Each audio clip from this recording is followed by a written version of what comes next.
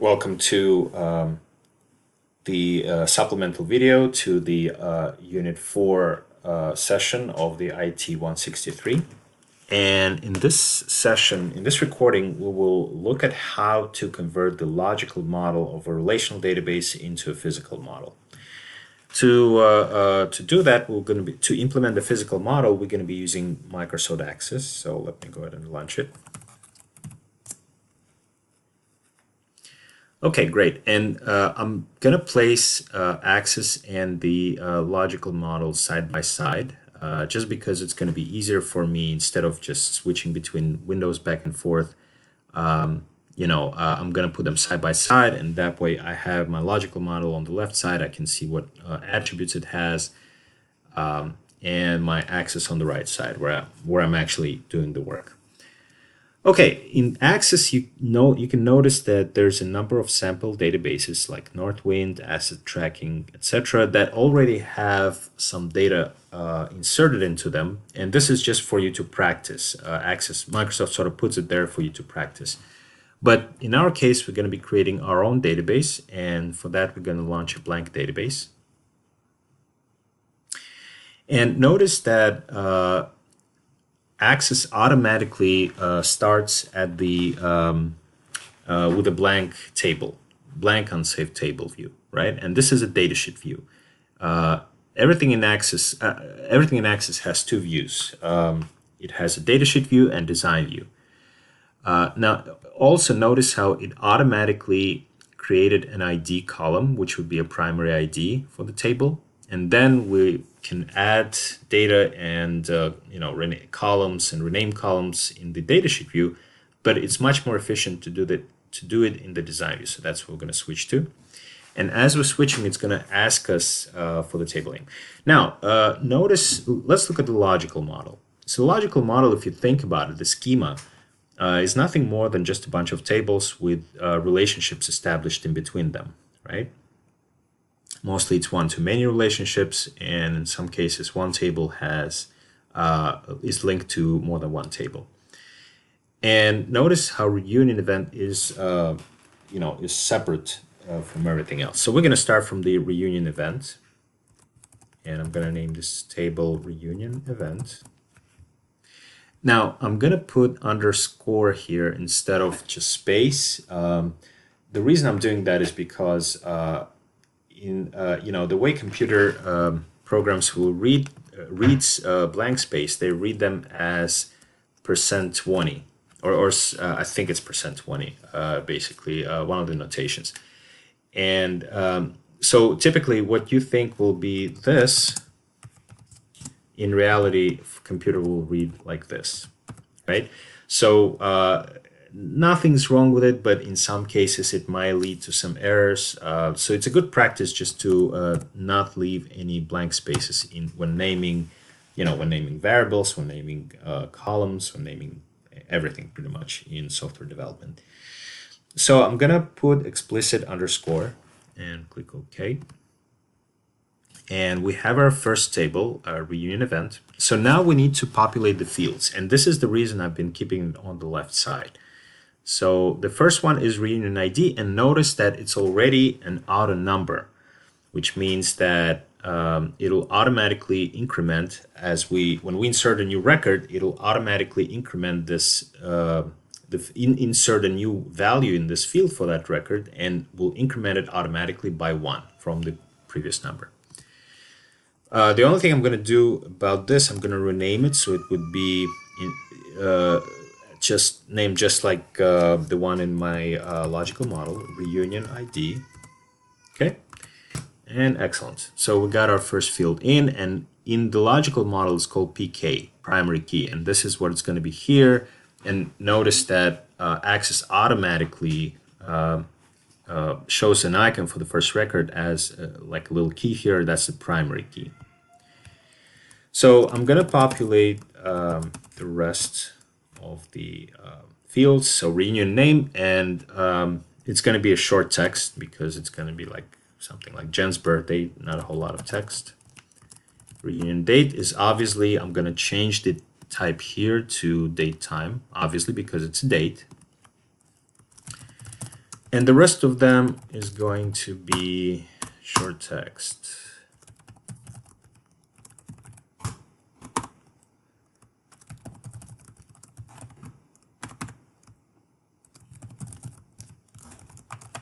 Well, actually, zip code should be a number because it's essentially what it is. But let's keep it at short text, and we'll see if we're gonna get any errors on this. All right, so I'm gonna save it. Now, so all this time I was in the Create tab, right? Well, I was in the initial screen of the Axis, but if I would want to go there explicitly into creating tables, I would go into Create tab and then click on the Table button. So now the next thing I'm going to do, I'm going to create a physical model, physical schema in Axis, and I'm going to do it in the Database Tools tab by clicking on the Relationships button. All right, so I have this Show Table pop-up that shows that there's one table sitting in cache, and I'm going to click on Add to add it, and then I'm going to hit Close. And I have this table here. Great. So we already have one table in. I'm going to save it. Close this. Excellent. So let's go ahead and add the second table, which is family members. So I'm going to go to Create Table. And let's save it and family members. All right, now before we continue designing that, let's go back to reunion event and try inserting some, let me actually increase it real quick, some data into it and see if it's all going to go through. All right, so reunion event is going to be Jen's birthday. Notice that as I typed in the first value in the first column, Axis automatically created a key, and it would increment it by 1 anytime I'm going to insert more records. So let's say reunion date is tomorrow. Reunion address is 123 some street. State will be Indiana, Indianapolis, and the zip code is going to be 12345. Okay, so it actually accepted it as a short text. So let's save it and switch back to the design view. But I'm more comfortable keeping it as a number. Let's save it. Okay, it's just warning me that there's already some number, something in there, and if I change the type, it might be a shorter value, but that's fine because I know those are just numbers anyway. So second will be Jim and Jen's anniversary. Okay, notice that primary key got incremented by 2, and let's put some date in there. It's going to be the same place.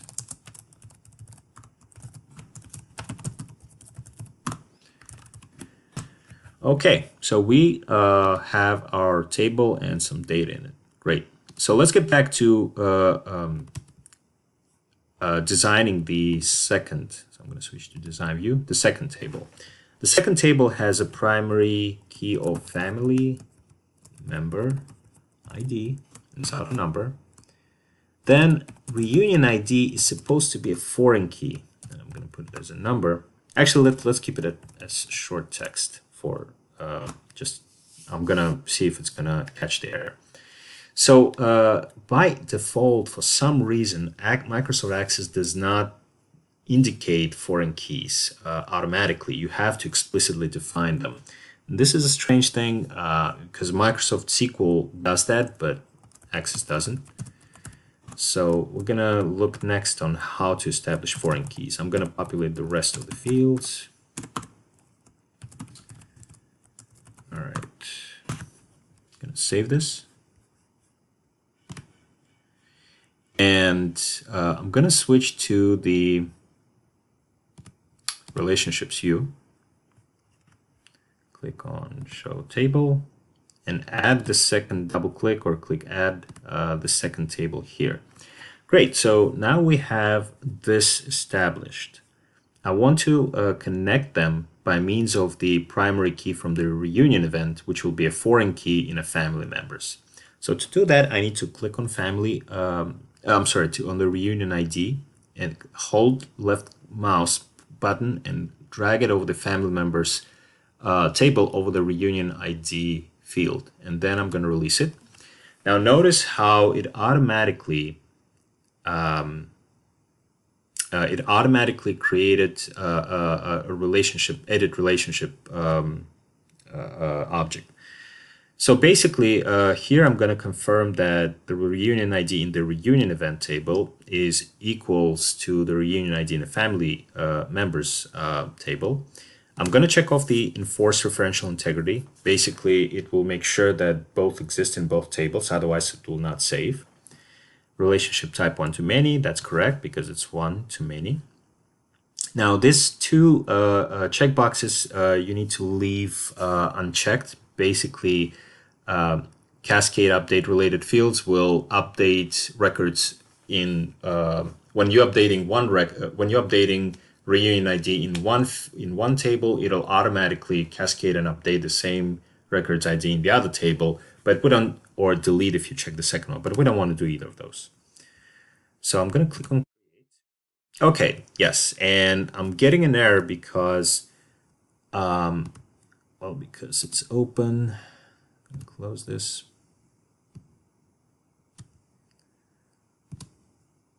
Let's see. Okay, so this is the error I was trying to show you. So both keys need to be of the same data type. Otherwise, Access will start basically generating errors. So if we look at relationship ID, the reunion ID is a number. It's auto number, but it's basically a number. If we look at family members, the reunion ID is a short text, which is a different data type. So both need to be of the same type. So I'm going to change it back to number. I'm going to save it. And I'm going to close both of them. Otherwise, it thinks that I'm still working on one of them and it's locked. All right.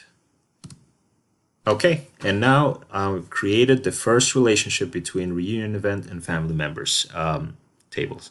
Great. Now I'm going to create a couple more tables to demonstrate how to connect them. So the next table is going to be addresses. And it's going to have address ID as a primary key. It's going to get connected to family members as a foreign key. It's going to be a number, address, city, state, and zip. Okay. Let me actually go ahead and create another table. I'm going to call it food.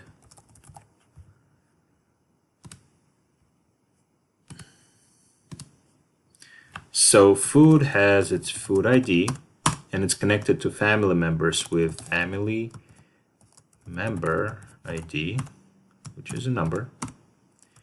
And then there's just food description, pretty simple table. Save this. All right, so we created a couple more tables. Now let's go into relationships and add those two tables. So again, show table. We're going to add addresses and we're going to add food. Okay, we're just going to drag it to make it look more like on the logical model. Now we need to establish the relationships between those two, and that's done through the family member ID. So we're gonna drag family member ID, hold and drag family member ID over the family member ID in addresses. Great. And same thing for this one. Great. All right. Now we created some partial schema. I want you to finish off creating schema on your own and then write an essay using the instructions in the assignment. Thanks for watching, and I'm looking forward to seeing your work. Have a good day.